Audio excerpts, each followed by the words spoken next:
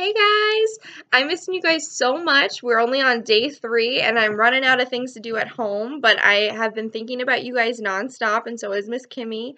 I have a few things that I attached in this super long email, but there's a lot of good information for you. You guys can keep for life or just, have for this week being. It's totally up to you how you decide to use these resources, but I'm just going to give you a quick rundown on how I would have imagined them to be used, and you guys can go with it from there.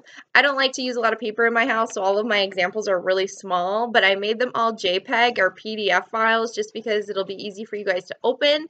And the best thing about JPEG and PDF, in my opinion, is that it's easy to zoom in on tablets or your phones, and then you can screenshot it to the size that you would prefer it to be. So, for example, I included number and alphabet tracing mats. What I imagined you doing with these things would be like to put them in a page protector or to laminate them, but obviously you don't have to do that. The only thing that's great about this is that you can keep reusing it over and over again without having to keep printing off sheets of paper. For the letter trace, you could always use a dry erase marker, but if you don't have those at home, you can use the washable markers too, because if they just have a wet, wipey next to them, they can just wipe it off themselves and get stuff done like that.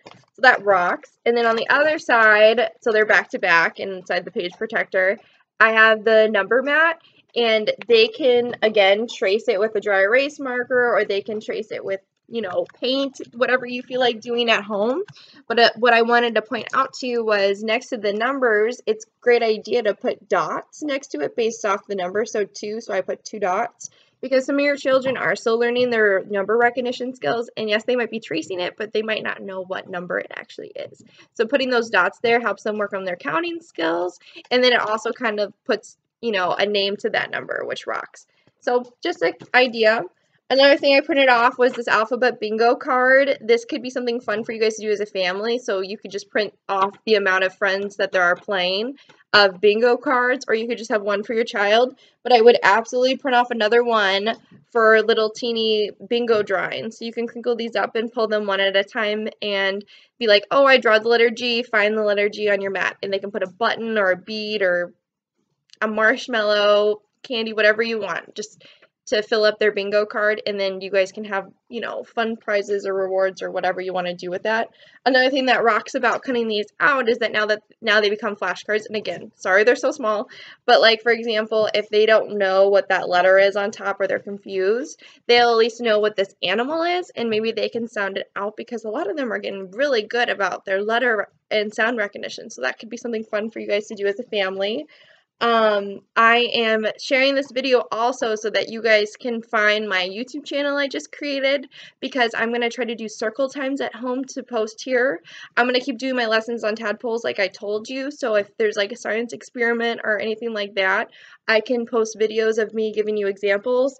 I might do some just like fun activities like cooking and show you guys how to make certain things, or I'll introduce you to my dogs, just things for us to stay connected because it is really weird not seeing you all every day.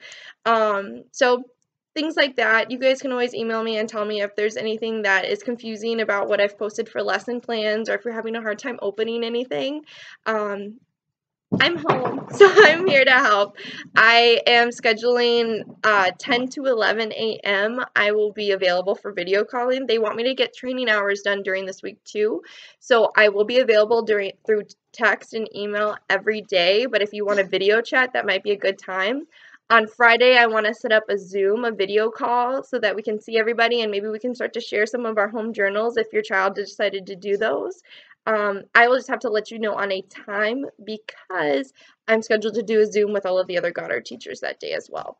So just a quick FYI, keep looking at the channel because I'm going to keep posting things of other teachers reading and music that we love to do as a class, because I hope that they're asking to hear these things, and they're hard to find on YouTube, so I'm just hoping that I can put it all in one place for you so you can find it and you can just, kind of just let it go throughout the day just to kind of keep them a part of that routine with us. You're not obligated to do any of this stuff with us, but if you feel like you have the time, or your child has been missing us like we've been missing them, I would love to see everybody. So I hope you guys are having a great Wednesday. Let me know if you have any trouble reading this stuff or finding it or seeing it, and I'm happy to help. All right, I'll talk to you soon. Bye, guys.